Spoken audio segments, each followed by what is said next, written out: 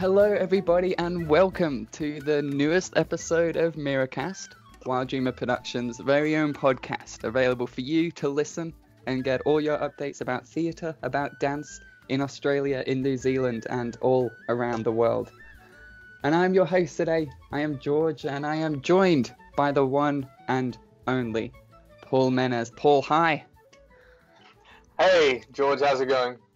I am blummin' fantastic. How are you, my friend? About the same level, keeping it together, busy life. Busy is good. Absolutely. Always best to keep working, keep doing amazing things, and staying busy in some of the most exciting spaces in the world. But yeah, for some people who might not know who you are or what you get up to for MEERA and Wild Dreamer, give us a quick introduction. So I play the lead male character Krishna in MEERA, and I'm basically going to be on stage the whole time as a living statue. And the role in the play is MEERA's lover. It's the immortal god that the mortal MEERA is in love with. And yeah, that's basically my role in it. And it's been really interesting. Yeah, it is, because I know that obviously compared to the show last year, we did have someone playing Krishna, but a lot of the time on that stage, we had just a statue that was making that representation. But this year, we have your beautiful face and your beautiful persona that will be on stage instead. So how originally did you get into MEERA? How did this all start? So originally I was just going to be the background photographer, videographer for the production and just helping them out with some marketing stuff. But on the third day of audition, I think it was Chumko or someone who mentioned to Artie about like auditioning me to be Krishna, and so they got the idea in their heads and got me to do a little audition, and I was kind of resistant at first, but it took a bit of convincing, and I decided to go for it. It's something new, something different, something I'd never tried before, and I'm always into learning new things and trying new things and having new experiences. So I decided, screw it, I'll take the plunge, and it's been great. That's awesome. And I know probably definitely a good idea, because once Artie gets an idea in her head, it's pretty hard to shake that off her. She is a driving force, a train with no brakes that will not stop until she makes it what she believes. But you said a bit about how you were originally only coming into the production to do some photography, some videography, and things like that. I'm sensing these are passions that you also have as well as performing. Yeah, so that's basically how I make my bread and butter. I'm a video slash photography producer, whatever you could call it. I generally just describe myself as a digital artist because everything I do is basically mostly on the computer. Yeah, it's something I've been doing for the last 3 years that I kind of fell into.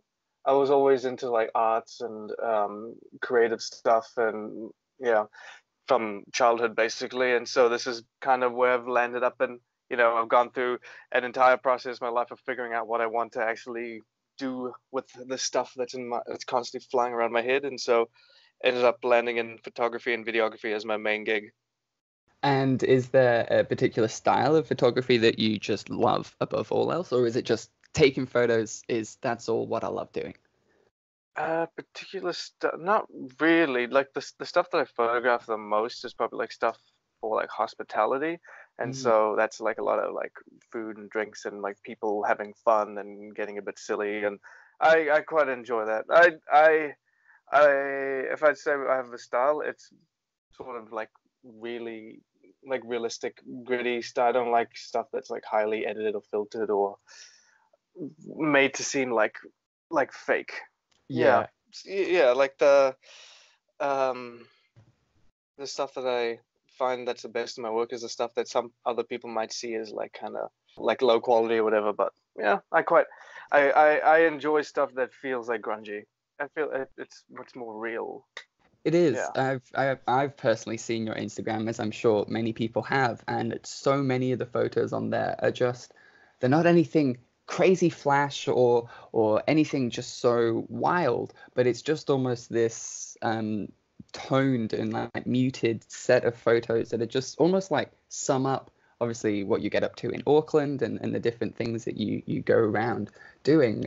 But they're just very succinct, high quality, simple, beautiful photos. So it is, Thanks. you have a great talent there. But something else Thanks. that I did notice whilst having a look through your Instagram, which I think you might have touched on, was a lot of cocktail drinks as well. Now, Yeah. obviously, this can only mean one of two things, either raging alcoholism or you have a second talent that you haven't told us about. Do A you, bit of both. what's going on there? I do like more than the occasional drink, but also like I do a lot of stuff for like bartenders and like hospital stuff, because that's an industry that I've realized doesn't get enough credit or like enough respect from people. Like the hospital industry is like one of the biggest in New Zealand. People don't really like give them like the credit that they deserve, like with how hard they work and how much time and effort like they put into their craft. And so a lot of people who do photography and videography especially don't really go into the industry because there's not much money there. But I decided to focus on it just because, I like the people and I like their passion and what they do. And yeah, it's been great so far. Like with certain bartenders and stuff as well, like you see they know that they have like this creative side of them that they want to get out and they want people to see, and it's great being able to help them do that as well, because there aren't that many people clamoring to like just um, take a few like photos for like pennies for bartenders and like build up that connection with people and in that industry. So yeah, that's a big part of it as well, just making the Yeah, connections with people.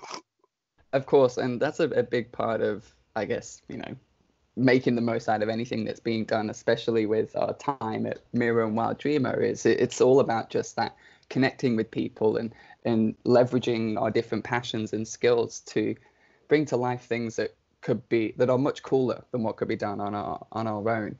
Um, Yeah. but that's so cool, and it's so great that you have all these different outlets and these different ways that you can embellish your passion. And something else that I also came across recently while I was having a bit of a look online was some articles that you have written. There is what I believe to be a New Zealand like male lifestyle magazine, M2, which I believe you might have written a couple of articles for, potentially even like travel Yeah. reviewing, which I know is Yeah. like probably everybody's dream job. But how did you get into that? Oh, that was again like a lot of the cool, yeah, a lot of the cool shit I get to do is just like um, by coincidence. So a friend of mine who started working for M2, he's like, "Hey, we need a guy to like do photos and videos and stuff." And so, um, in a month, I was like sent on this cool trip to Hong Kong to see the Formula E races and document it and make a couple of videos, take some photos, and then they wanted me to write an article about it. And it was like the first time I've ever written anything professionally, and it ended up being pretty easy and ended up being pretty good, and I quite enjoyed it. So, like I said, I'm always trying to do new things and learn new things, and I've always wanted to get into writing, and I kind of do that on my own. But it was interesting, like doing that for the first time, doing it like in a professional scale for like a very specific goal, and centering around like the trip to Hong Kong. Yeah. Yeah, so with all these different things that you've done, obviously like writing lots of photography and videography in tons of different capacities, are these skills that you just picked up along the way? Did you go to film school, or how did that like original journey kind of pan out? What did it take for you to get to this point now? Well, I've always been a bit. I don't like without sounding like I'm yeah tooting my own horn or whatever. Like I've always been like on more lean towards like the creative side of things, and it's always been like something that I've enjoyed doing. Like, hey, this thing that I did is now here in the world, and it wouldn't be here if it wasn't for me. Or almost like a bit egotistic, I guess. But yeah, ever since I was little, I enjoyed like drawing and doodling, and so my mom sent me to like a few like art classes, and I was in India, and I really got into that. And then just before leaving India, my auntie came over from New York and dropped 200 comic books in my lap, and so I went through that and started like copying out drawings of Superman and Spider-Man, and from that age, I wanted to be a comic book illustrator. And then, yeah, coming to New Zealand, I started like drawing more, started expressing myself creatively more, because you can do that more in New Zealand than in India. Yeah, and throughout my like high school days and stuff, I kept on going like with the art stuff. I did painting, design, not photography actually, which is which is weird, but yeah, and I just kept going with the whole art path. Yeah, I think I was the only Indian in my year to not do a science. Yeah, it was, and I studied animation and film at uni, and again, just by chance, and it ended up being something I really enjoyed and being really good at. And then I just ended up doing photography and video just because the market demanded it, and I was good at it, and I enjoyed it. Yeah, very lucky that I kind of knew what I wanted to do from like a young age, and it was something I enjoyed and was something like I'm good at. I realized like not a lot of people get that luxury, and I'm very Yeah, grateful. 100%, 100%. And I really believe that as any kind of artist in any kind of capacity, as much as, egocentrism isn't a great thing to have it, I think that at least a little bit of a sense of ego is important as an artist. You need to know Oh and yeah, be self-aware of the great work that you're doing, the opportunities that you have, and the creative arts just facilitate and allow that, whether it is photography, whether it is anything that we've got up to along our journeys and paths. I know that it's literally one of the most satisfying things is being able to look back and look at some of the amazing work that I've done and oh, yeah, produced. And definitely. it's what gives us that motivation to keep going and keep Yeah. doing more. As you do need that like kind of like that slight sense of self-importance. Like I heard Picasso, he never used to carry money. He used to carry around a sketch pad. So he'd like buy a coffee and then do a little doodle and then pay with that. And it's like, hey, instead of $5, you have a Picasso. And I thought of myself, I'm like, I kind of do that. Like sometimes like a lot of artists do that as well. It's like, hey, I'll do this for Contra. Like I'll do, yeah, like with the whole bartender stuff. It's like, hey, go like shop me some like drinks and I'll just come take some fancy photos of them. And it's like, hey, like there's one little, like, not that I'm comparing myself to Picasso, but it's like, yeah, you do need that kind of sense that you're worth something, I guess. Yeah. You are. You are. And everyone is worth something. Everyone has skills and passions that they can use and leverage to make something Not that amazing. you're like your skill and your talent is worth something in the real world, like something tangible. Yeah. 100%. It's a lot Yeah. of people see skills and talents as just kind of subjective things, or you either have it or you don't. But these are skills that can be grown and utilized and leveraged to make what you want, what your biggest dreams come true. Like I know Yeah. we got to speak to Ashani recently, and she spoke a bit about how when she grows up she wants to be a dancer. Where she every single day she can't not dance because it just makes her feel sick.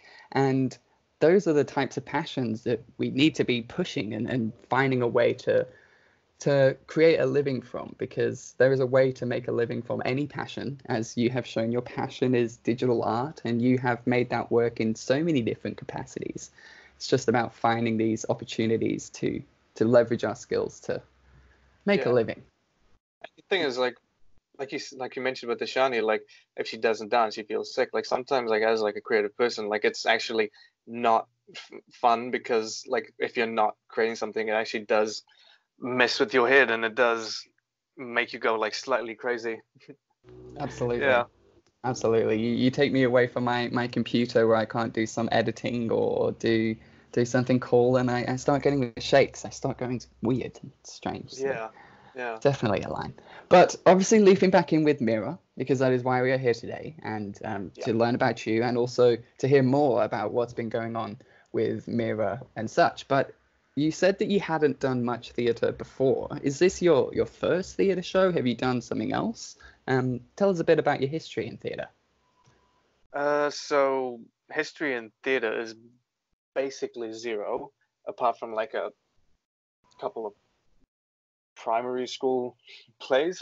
Um, yeah, I did. Was it? What did I do? I did drama in year 12, but that was mostly like a blow off class. It was fun though. I learned a lot because it was very loose. It was basically. Have you seen that show? Whose Line Is It Anyway? Yes. Yeah. So that was our drama class. Basically, our teacher would be like, "Hey, here's a scenario. Go do that. Get on stage. Do that. Make it entertaining."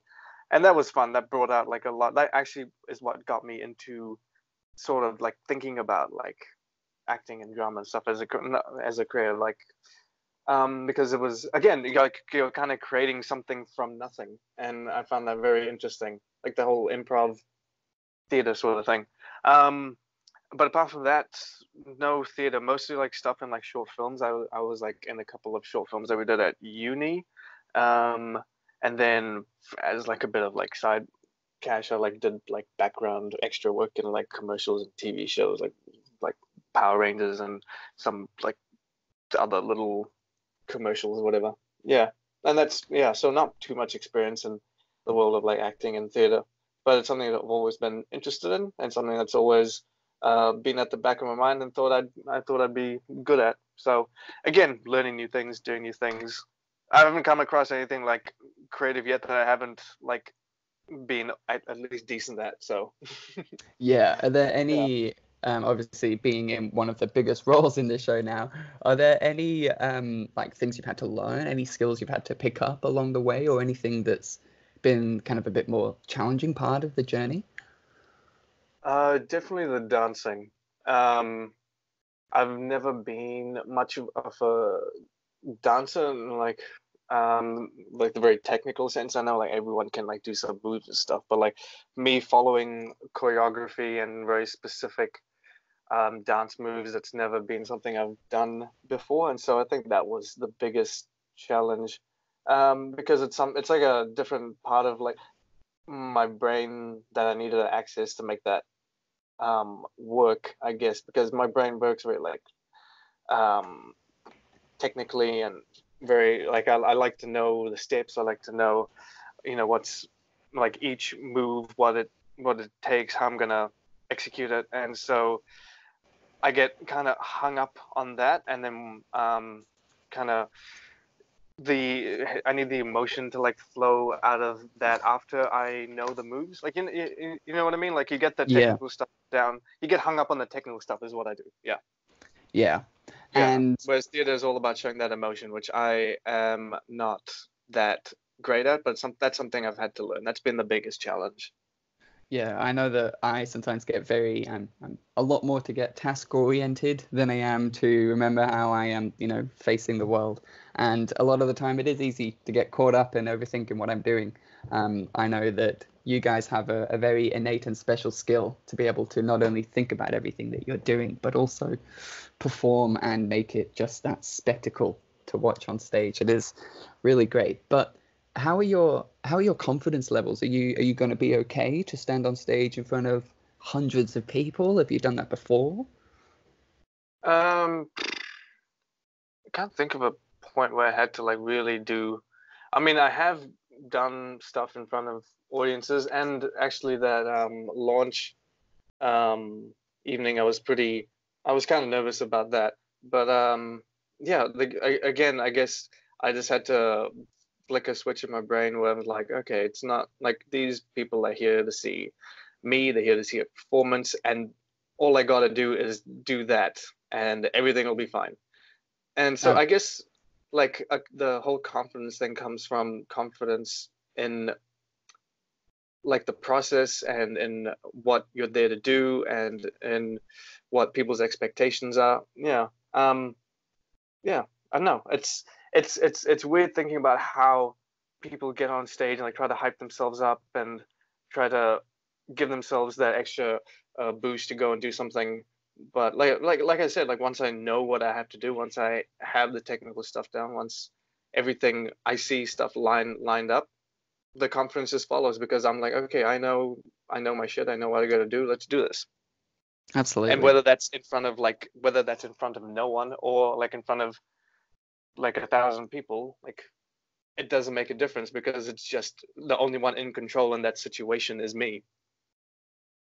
Absolutely. Absolutely. Now, you also mentioned a bit just briefly then about the launch event that recently took place in Auckland. Tell us a bit about that for people who might not have heard it. Okay, so this was the MEERA launch event. It was like a big marketing press event at AUT, and it was like a whole day of preparation, getting the casting and the crew together to make this big presentation to a bunch of like people from the media and some celebrities. The mayor was there.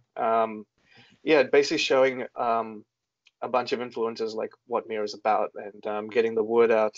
And it was a really interesting day in general, like from start to finish, like seeing people, seeing people who I hadn't seen like at rehearsals and stuff, who like, because I do a lot of the acting rehearsals and then just like one-on-one dance rehearsals with Artie, and so I don't get to see like the other dancers and like the other actors who do their own thing. So this was the first time everyone kind of came together. It was interesting seeing. It was the first time I got a sense of the scale of the production actually, which was really cool. And seeing everyone progress throughout the day, getting their costumes and makeup and stuff on, and getting to see what the final product might actually look like, and knowing that what I'm part of now is actually something way bigger than me. I actually put a bit of pressure on because I've actually like got to step up because this thing is actually pretty significant, and there's a lot of people put a lot of work and effort into this. It's like, okay, I gotta step my game up, and I think that also had an impact on like the confidence levels and stuff.